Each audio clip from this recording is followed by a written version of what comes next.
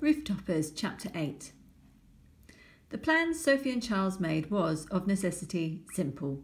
Sophie wrote it out on a scrap of paper. Number 1, find Rue Charlemagne. Number 2 was blank. Sophie's pen hesitated over 2, then she drew a large question mark. She underlined it in red ink and put the list in her pocket and went to find Charles. Charles' room was nice, though you could not call it smart. There were 2 spindly chairs on which a succession of bottoms had left their mark, and 2 rugs on which a good deal of expense had been spared.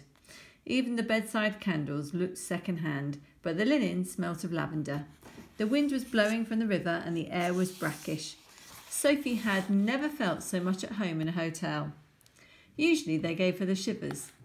The hotel itself was a tall, gangly building, sandwiched between 2 more imposing blocks of apartments. It was cheap because, as Sophie had just discovered, there was no indoor toilet, only a wooden box in the garden. But apart from that, it was perfect. From the window, thin streets and pavement cafes wove away from them down towards the river. Sophie sat on Charles' bed and bounced. Above the bed there was a painting of a man in a beard that curled at the point. "I like his beard," she said. "He could use it as a paintbrush." Charles looked up, startled. "What?" Then he laughed. "Did you find the bathroom?" "Yes, we're sharing it with the family of spiders, though, and there's a bird's nest in the ceiling joist. I quite like it." "Good. Shall we go and explore your room? Let me carry your case." "No?" "As you wish." Sophie's bedroom was in the attic of the hotel. There wasn't much to explore. The doorway was so small that Charles stayed outside and let her go in alone. Once she had set down her cello case, there was barely room to stand. "Look," she said. The walls were covered in ink sketches, arranged higgledy-piggledy to pick up the most possible light. They were done in quick black strokes. They looked like they were fidgeting in their frames. "I like these. They look French." "They look like music," said Charles. He tucked his head into his neck and peered further in. Then, "No window?" "Skylight," said Sophie. A tiny 4-poster bed was hung with white cotton at the sides and open at the top. There was a window set into the slanting roof.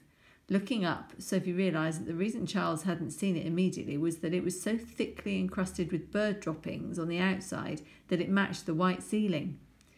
"Do you think it opens?" she said. "I can think of only one way to find out." Charles edged his way into the room and laid his newspaper on the bed. He set his feet on the newspaper and prized open the catch. The window did not open when he pushed it, nor when he jabbed at the hinge with his umbrella. "Rusted hinge," he said. "Easily solved. It's not painted shut, so it shouldn't be a problem. Do you think the hotel will have some oil?" "It's unlikely, but we'll find you some oil tomorrow." "Thank you." She stood on the bed and squinted through the gaps in the pigeon mess. She could see red chimney pots and blue sky. "My heart feels too large for my body," she said. "It feels so familiar, Charles, and I don't know why. It does, though. Do you believe me?" "Paris?" "Yes, sort of. Maybe, but I was actually thinking the chimney pots. They look familiar, and they're such a good colour."